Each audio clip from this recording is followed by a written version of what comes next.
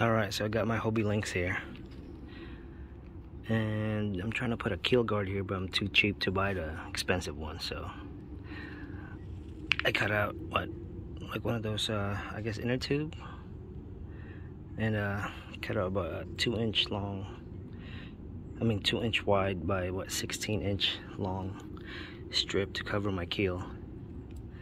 And I'm going to attach it with this, and then on top of that I'm going to put this Gorilla Tape patch seal on top of it, and I think it's a 4-inch wide, 4x10, yep. So yeah, I'm just gonna cover the bottom of my hobie lynx right there with this setup, and yeah, I'll show you the finished product later. See how it goes. Okay, so after putting all those Gorilla Tape and rubber stripping, that's how my hobie lynx look now. So down here, yeah, I know it looks ugly, but yeah, I just did my best. So you can see the rubber strip that I put underneath, and then on top of it I placed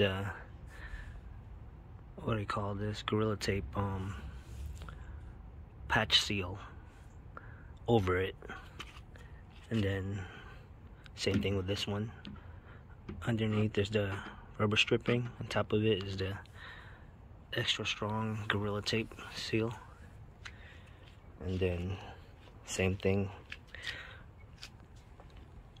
on the other side, on this part right here of my hobie lynx.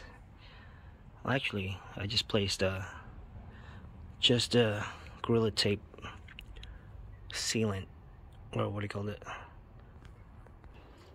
So yeah, this part I just placed with no rubber underneath, just a Gorilla Tape patch and seal. Same thing the other side. And then the area where it's not so critical, I just put Gorilla Tape, the regular ones, just to prevent, more scratching. And that's about it. That's my cheapo way of protecting my hobie lynx. And yeah, hopefully it'll do the job, at least for a couple trip. And this was the tape that I used. So this one's the Gorilla Tape patch and seal. So this is super sticky and thicker than the regular type Gorilla Tape. But yeah, that's it. That's what I used. So hopefully it works.